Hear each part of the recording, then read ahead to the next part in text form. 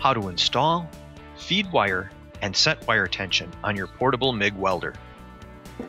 Install the welding wire spool on the welder so the wire feeds from the bottom of the spool. Hold the wire with one hand, and with the other hand, snip the end to get a straight edge. Be certain not to let go of the wire or it will unravel. Open the drive roll pressure arm. Feed the wire into the inlet guide, over the drive roll, and into the next inlet guide. Feed in about 3 to 4 inches of wire into the MIG torch. While still holding tension on the wire, close the drive roll pressure arm and flip up the tension adjustment.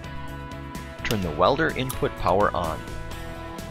Remove the nozzle and the contact tip from the end of the MIG gun. Turn the wire feed speed on the front of your machine all the way up. Stretch out the gun and press and hold the trigger while watching for the wire to exit the end of the MIG gun. When the wire exits, release the trigger. Reinstall the contact tip and then the nozzle. Trim the wire to length. Your wire is now installed. To set the spool tension, loosen the tension control on the spool until the spool barely starts to unwind. Slightly tighten the spool tension until the spool stops spinning. When doing this operation, do not let the spool turn more than 1/2 revolution. Excessive loose wire may cause feed problems. Pull the trigger 1 to 2 seconds and release while watching the wire between the spool and the first inlet guide. Look for a sag in the wire when the wire stops feeding. A slight sag indicates the proper amount of tension.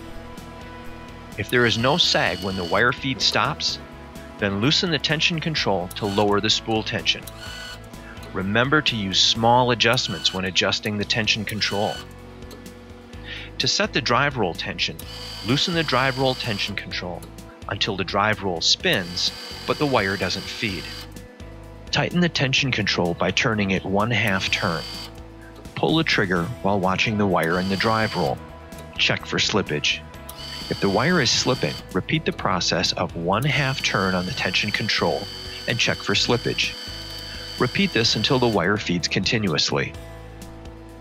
Feed 3 to 4 inches of wire out of the end of the gun. Using a gloved hand, bend the wire and feed it into the gloved hand to apply some back pressure. While doing this, watch the wire for a smooth feed. If the wire slips, add another 1/2 turn to the tension control adjustment.